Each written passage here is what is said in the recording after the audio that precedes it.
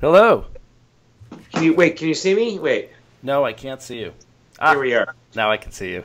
How's that? Very good. Well, thank you, Dr. Segal, for being the first guest on our Duty to Warn vidcast. Um, Dr. Harry Segal is a full-time faculty member in the Department of Psychology at Cornell University, and he has a joint appointment with the Weill Cornell Medical School. One of his areas of research, interestingly enough, is the narrative assessment of personality disorders. Well, since we started with that, let me just go right to it. Is there anything about Donald Trump's narrative that tells us something about his personality? I think narrative always tells us about people's personality. And what narrative reveals to us is the ways in which people make sense of their experience and make sense of social events, right? The degree to which we are able to perceive other people as separate individuals or as people with their own psychological mindedness, that can be found in the ways in which people tell stories about their experiences.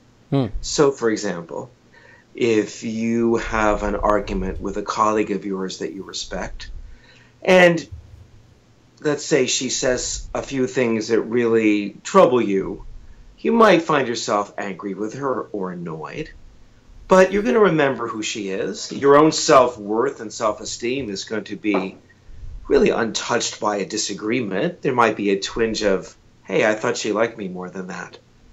But we overcome those more sort of childlike kinds of fears or hurt feelings in exchange for a more mature understanding of other people. That's one of the most important indexes of psychological health and maturity. So you're talking about what some people would call empathy? Empathy and ability to have a sense of self-worth that is unaffected by moment-to-moment Right. social experiences. That you wouldn't need the biggest crowd size in history to still feel like a good enough human being. Yeah. Well, you wouldn't be injured by any disagreement or any criticism, Certainly not by all. or by all, for that matter. No, I think what we're seeing with Donald Trump is an inability to tolerate Hmm. any disagreement, Right. any criticism, and it's frightening because we've watched these self-inflicted wounds. Hmm. This notion that 3 million people, illegal people, voted for him, voted for Hillary, right? Is really, it's, first of all, it's not true. Second of all, it's paranoid, and third of all, it supports the narrative that I, Donald Trump, am a great man, and any indication that I'm not a great man, not greatly loved, is somehow a plot or a conspiracy. Well, that's very well put. So in Donald Trump's narrative, he's the best at everything and the winner of everything. And so if something doesn't fit his narrative, what you're saying is it is deleted from reality. Right, it's replaced with a kind of fictional explanation. You know, like all of us, I've been through different phases of being shocked, frightened, and trying to come to terms with Donald Trump's pathology. And I have to say, during the primary season, when he would say things like, I know more than the generals, or my book is the most important book, along with the Bible, I'm the most religious man, I'm all those things, I thought he's a showman. It's like, I thought it was P.T. Barnum. You know, I thought he was just saying, it's like Muhammad Ali saying I'm the greatest. It was sort of like that. I've come to realize that's not true. He believes all those things. These are delusions. These are not sort of crowd-pleasing, braggy lines, man. This guy is serious about it. When he says he knows more about the Bible than anyone, at that moment he thinks that's true. Yeah. And my concern about him, well, I have many concerns about him, but when I think about his history of really, from what I can understand, pretty sociopathic business practices, not paying people, ripping people off, the Trump University stuff. What it seems to me what was going on for Trump was he was running a family business in which he could control all media covering him. That is, he could go on The Apprentice and appear very smart. And he certainly is, I think he is quite intelligent. But then in the privacy of his office, he was raging, he was delusional, he was having temper tantrums, he was doing crazy things like losing $1 billion on casinos, right, in the late 80s. And he was protected. Everyone had to sign confidentiality agreements. No one could talk about it. Well, what happens when someone like that then rises to the level of the presidency where there are the glass walls? He can't hide this stuff. His staff is so alarmed by him that we're seeing the greatest number of leaks in history. If I were working in that White House and had been a Trump believer and I started seeing how crazy he was, I'd be leaking. It's really the patriotic thing to do when there's a mad king. I want to get back to your I want to get back to your earlier point, because this is truly one of the great mysteries about Donald Trump, even among shrink Trump watchers, which is this question of when is he lying to others and when is he lying to himself? When is he doing a P.T. Barnum, as you said, and when is he evidencing frank, grandiose, and persecutory delusions? As a clinician, what are the things you look for to try to make that distinction? Because he's so slippery in that way. As Lance Dotis said, there are two kinds of lies he tells: those he tells to others, the normal sociopathic lies, and those he tells to himself, which divorces him from reality. Well, let's try to do that. Let's try to divide this, and let's take that division and make it a little bit more focused, right? So we know that he can lie if there is a strategic gain in business. He will lie, I will pay you such and such, and I won't, or right? I mean, that kind of thing. Right. He can make deals behind people's back. That's clear. I think the closer something comes to attacking his self-worth, the more that the lies start to take on the kind of intense anxiety and energy that any attack on his sense of self-worth triggers. So maybe let's step back a little bit more. So what is a narcissistic personality disorder, particularly a malevolent one? It's a term that's bandied about. It's certainly accurate. But I think the public is poorly educated about personality disorders. They know one when they see one. But no one really is taught at this level of at this point in our culture, as far as the culture understands mental issues and understands personality. Someone with a narcissistic personality disorder is extremely fragile. They are holding together their sense of self through inflating their self-worth, through bragging, through getting people around them to admire them at all times. And it takes up a tremendous amount of energy because the person is afraid that if they don't get that adulation all the time, they're going to collapse and disappear and turn into nothing. Think of Donald Trump's boasts about being the best at everything. As a clinician, when you hear that, you have to assume the opposite is what is being feared. That he's nothing, that he's not good at anything, that he has no power, that he has no worth. So to maintain distance from that fear, he has to build up the other side, right? He's got to build up that sense that he's the greatest. And as people have argued, he decided to run for president because Obama put him down at that White House Correspondents' Dinner, which he totally deserved. I remember that moment. I was watching. Oh, it was extraordinary, right? But that led Trump had to undo that moment. He had to undo it, and then he spent the next couple of years getting himself, with his brilliant media savvy. You really have to hand that to him. He found his way in, and now we're seeing someone with this kind of narcissistic fragility running the country And I mean, think of those early phone calls with foreign leaders when he had that fight with that Australian prime minister. It's like, are you kidding me? It's about time someone pushed back at Australia, right? Yeah. Well, he felt injured. Good at for that him. Yeah. Anytime he feels injured. Right? Well, Anytime. so you actually raise a very interesting point. So, and I think this is where, as a clinician, you can add something to the conversation. What you're saying is the more threatened his self-esteem is, the more dangerous he is, and the more disconnected from reality he needs to become. Absolutely. So what I worry about is, as this Russia investigation tightens the noose around his neck, because, and I will say this now, this is June, whatever this is, what is it, 5th? June 5th. Okay. Just based on the evidence we have now, he is a Russian oligarch. He's a member of the crime family. It's like we elected the capo of Manhattan for the Russian mafia to the presidency. This is going to come out. This is going to be revealed.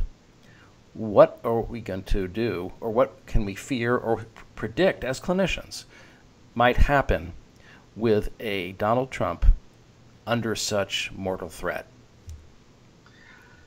Well, I mean, of course, we're all afraid of him, starting a war or doing something impulsive on the stage, on the global stage. I guess for me, I keep thinking back to Nixon, and you and I are just old enough to remember Nixon during Watergate. Very well.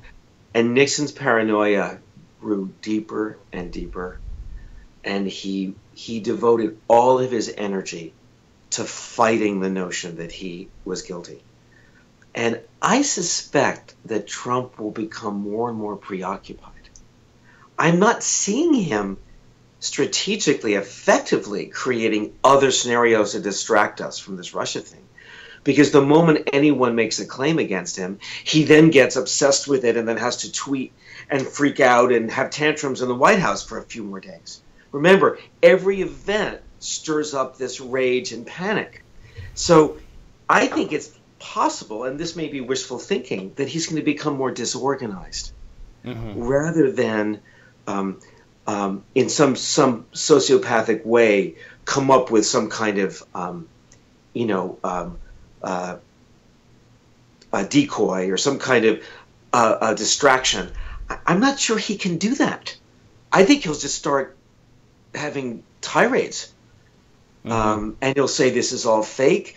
I could imagine him asking his supporters to attack local governments. I mean, I can imagine him saying, "Come save me," and asking people to come and assert their Second Amendment rights to self-determination. I can imagine that.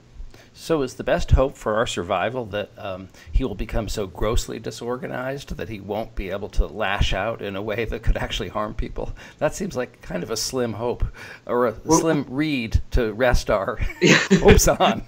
We are. I mean, short of other people taking him out, I mean, we are kind of hoping. I'm kind of hoping his pathology deepens, because I think the more overtly disturbed he is, the easier it will be for people to take action, whether it's the Senate or whether it's an impeachment or whether it's I mean, when Nixon was drinking and talking to paintings of presidents in the White House at night, Kissinger and other people were keeping him from the nuclear codes and were kind of running things. Nancy Reagan and Jim Baker were really basically running the White House the last couple of years of Reagan, when Reagan was really fading and only was sundowning and not able to focus. So our other hope is that his flunkies won't actually, when he pushes the button, they'll disconnect it. I'm not happy about this situation. There's a couple of grown-ups in there, it seems. This is who aren't under investigation or indictment. Right. I mean, it's the foreign policy people, but then again, he does whatever he wants with foreign policy. So, I don't Yeah. know. Well, you seem to be making an argument for the use of the 25th Amendment, that he's incapacitated already by his narcissistic personality disorder, and as things deteriorate, he will deteriorate and become more grossly dysfunctional, and the argument for removing him under the 25th Amendment will become stronger. I think so. My concern is that the public and the legislators need to be educated about what personality disorders are and what transient psychotic states are. And when we say that he's mentally ill, if we say he's psychotic, I'm not arguing that he's hearing voices or believes that he's, the son of God, these are gross psychotic states that you see in people with severe psychotic disorders. The problem about personality disorders is that there are more subtle forms, not that subtle, but subtle forms of psychotic thinking that the public isn't really familiar with. Right. And these ideas within psychology and psychiatry have only been around about 40 years. Mm-hmm. Right? This notion of people being on the borderline between psychosis and neurosis. So I think that's unfortunate. So if he says, I have the biggest crowd size in history, or I know more about everything than everybody, that's not the same as saying I'm Jesus, which is such a gross delusion that we would automatically know he's mentally ill. So what you're saying is he has a kind of subtle psychosis or transient psychosis that we see in personality disorders that the public may not recognize as mental illness or psychosis.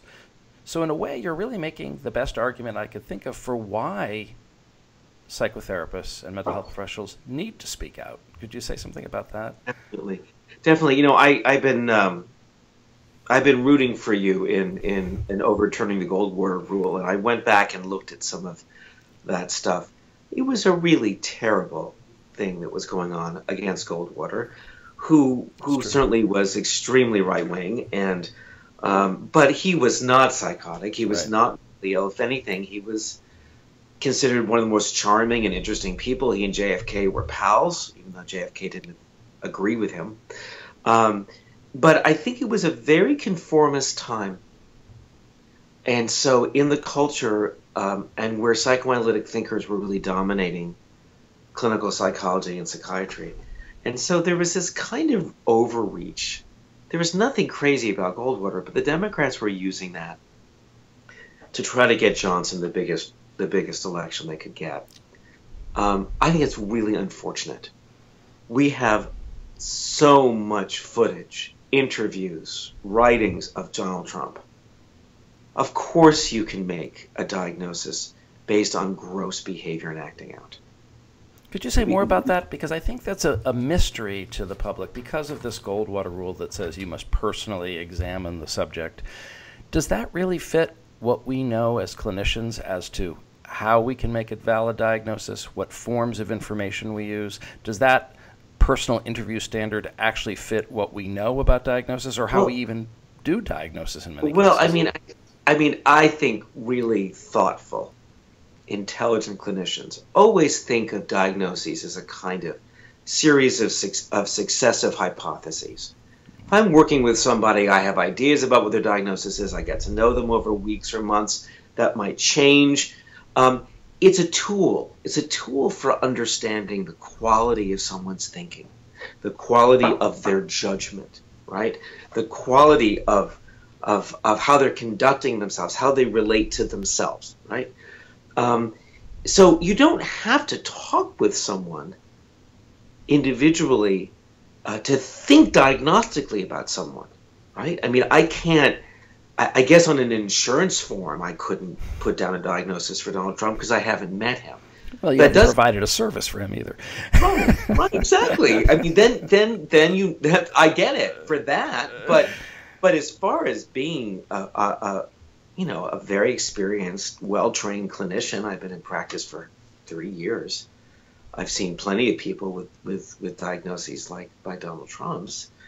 It's a responsibility to talk about the psychological phenomena that we're seeing, and that phenomena is very troubling. Yes. It's not. I mean, I once heard you say in an interview that you would kiss the feet of President Pence, even though you disagree with him. I'm completely with you on that.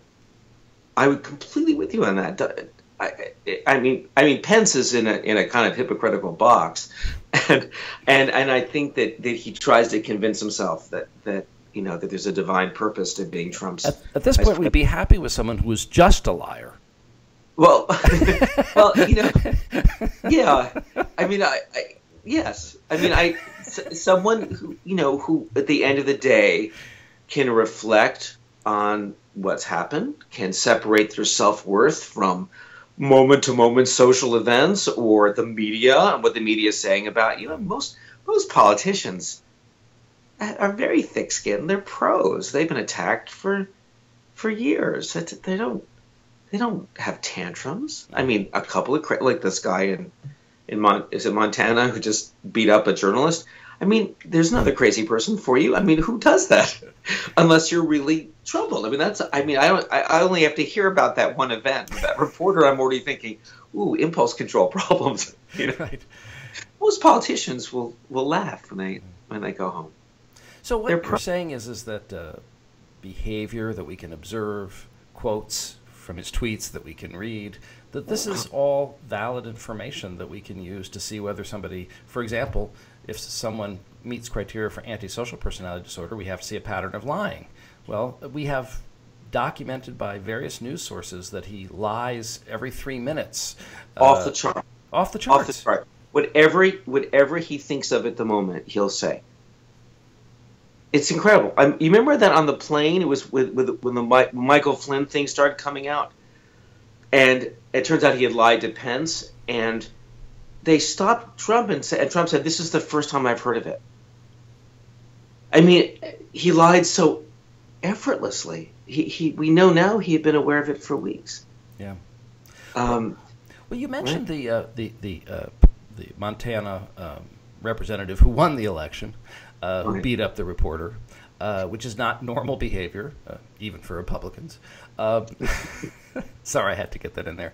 But it raises this question of how has Trump changed the psychology of society?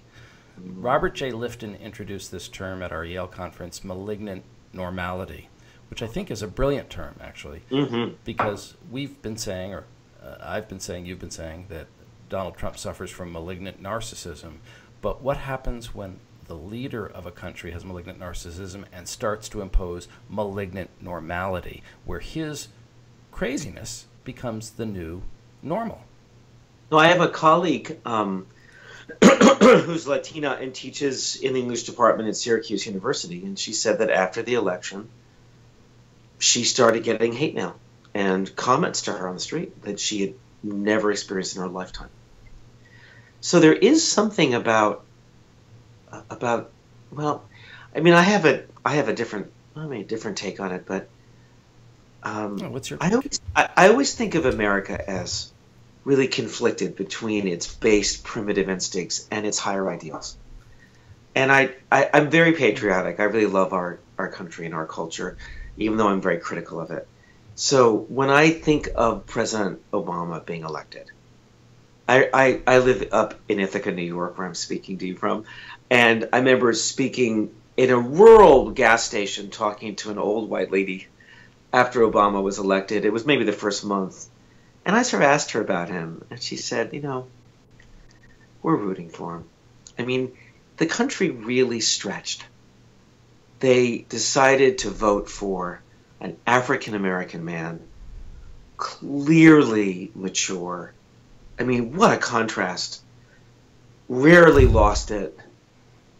Wasn't affected by criticism. Was always open to other points of view. Was in a healthy long-term marriage.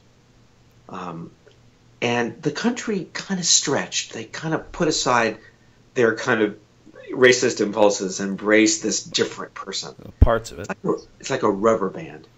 Yeah, but he really, I mean, he was elected, and he really did rather well, if you think about it, right? I mean, that old white lady in the countryside of upstate New York, she stretched, she embraced him, And I think what we're seeing is the backlash. It's like a rubber band. It's like now the person now we got someone who's gonna stick it to everybody, who's gonna tell those stupid Europeans where they can shove it, and is just bragging and talking about how great he is. And I think that impulsivity, the aggressive quality, the way that Trump, I was thinking of Corey Lewandowski leaving marks on that reporter's arm. They're all kind of hoods, like Paul Manafort. These are, these are pretty rough characters that he's attracted to. And look at the world, the tyrants he's attracted to, and he wants to hang out with. Not just Putin, but anybody with a power military is kind of his sort of guy. Yeah, another gangster. It makes him feel better about himself. It's why he loves generals. He likes being associated with powerful people. He had a show where the punchline was, "You're fired." I mean, that's really where he's at. And yeah, it's affecting the culture. The president always does.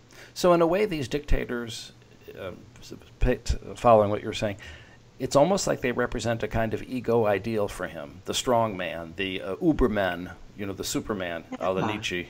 Yeah, but it shores up that sense of himself as all-powerful to keep himself away from that fear of being nothing.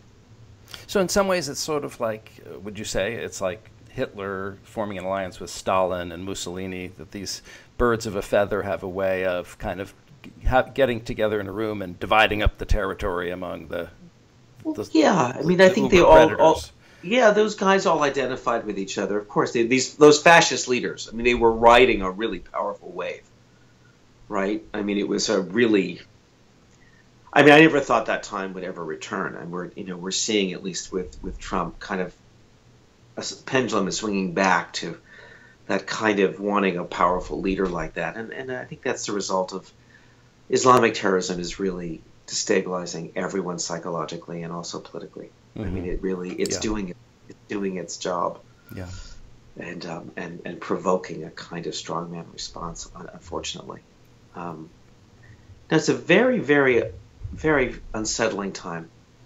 Well, Dr. Segal, this has been extremely illuminating. Is there anything else you wanted to say? Or I know when I do interviews, always afterwards I think, I should have said so and so. Of course, you'll think of that after we hang up. But is there anything else you wanted to say? I guess what I think that the public has to begin by listening to the way that he responds to criticism. I mean, I think he fired Comey because he didn't like what Comey said about him. I don't think it was like, let me fire him to stop this investigation. That's way too thoughtful. This was something impulsive. And if the country can begin to notice that, that will be a groundwork for saying he is not up to this job. He is a danger. But until that can be really understood, then the alternate facts and the fake media stories will shore up the other version of Trump, which is that he's just a loudmouth who means well and is fighting for us. So we have to educate the public. Absolutely, over and over again. You mentioned Goldwater, and I was thinking, the Goldwater was sort of like the boy who cried wolf. All the psychiatrists said he was crazy, and he wasn't, and so it was wrong. And now the real wolf is here. I think it was the psychiatrists at the time who were crying wolf. Yeah, exactly. But now there is a wolf, and we're not allowed to cry. We're supposed to stifle ourselves like Edith Bunker. Yes, I'm sure Archie would have been for Trump. Yeah, no, he's been one of the 35% who stuck with him no matter what. Listen, you have done an amazing job at starting this movement. And the thing about teaching about psychological things is you have to do it over and over again. It takes a long time. Human beings are resistant to thinking about their own minds. We don't like to think of us as complicated. We like to think that we're just totally in control and we just do what we want. But actually, it's much more complicated than that. as everyone really knows, when you think about how we feel when we've had a loss, or when we get married, or when we something important happens to us, we're complex, and we need to help the public to understand that. Well, thank you, Dr. Segal, and your voice will be one more repetition in the voice of reality. Let us hope it gets through. Excellent. I'm standing by. All right. Thank you, Harry. Bye-bye. Bye.